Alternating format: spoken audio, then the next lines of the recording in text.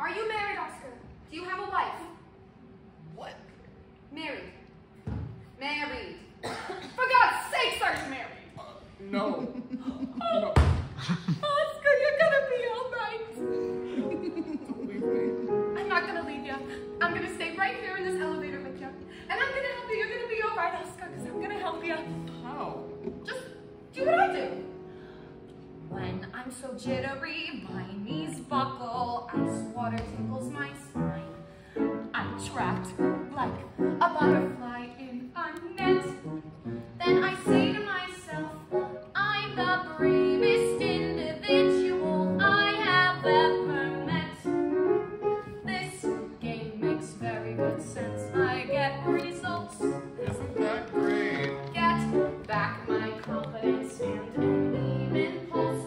78. So when you panic and think each day you'll fail at whatever you try, I just say that fear hasn't licked me yet, and keep telling myself that I'm the bravest individual I have ever met. Wait, I have an idea. What if we can get through the ceiling and shimmy up the elevator cables up to the next floor?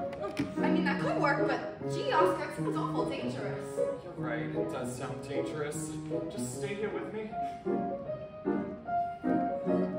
Funny, but suddenly I can't swallow. I think I'm going to die. Sometimes, if you'll pardon the word, I sweat. And keep telling yourself, I'm the bravest individual I have ever met. I'm the bravest individual I have ever met. Your game makes very good sense. I get results. Isn't that fine? Got back my confidence and an even pulse.